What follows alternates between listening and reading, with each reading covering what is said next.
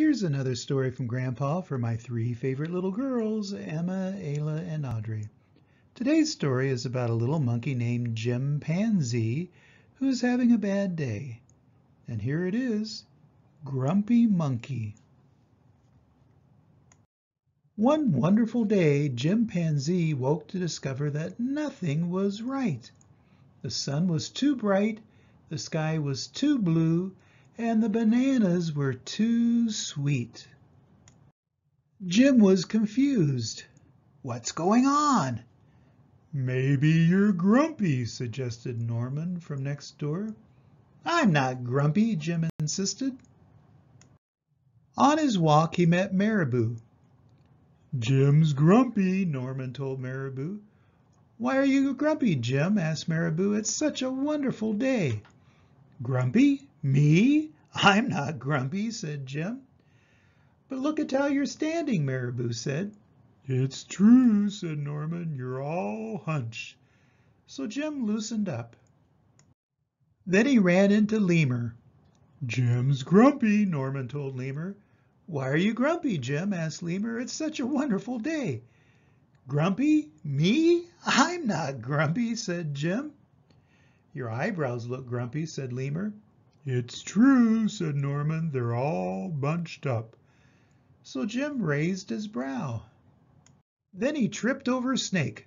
Oh no, said Norman. That's the last thing you need when you're feeling so grumpy. Grumpy? Me? I'm not grumpy, said Jim. Then why that frown, said Snake. I think it's because he tripped over you, Norman whispered to Snake.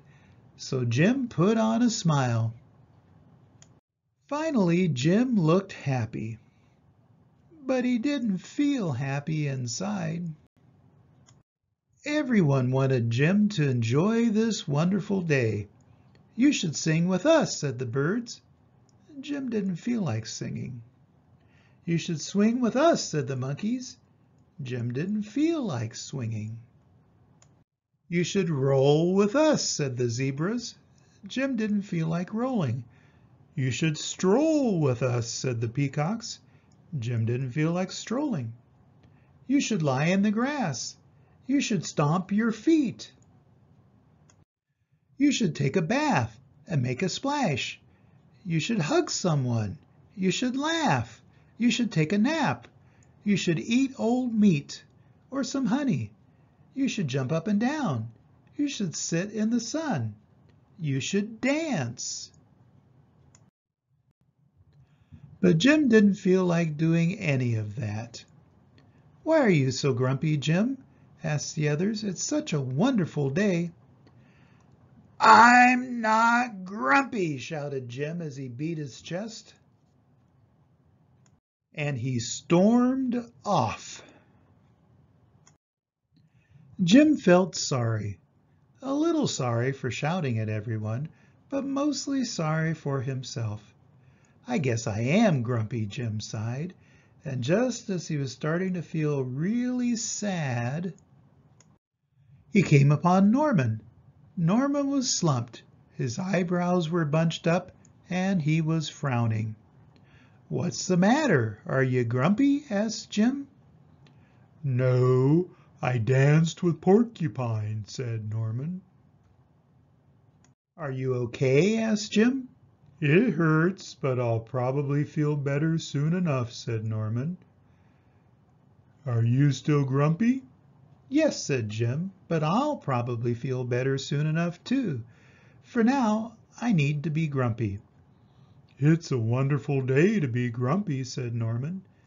Jim agreed. And he already felt a little bit better.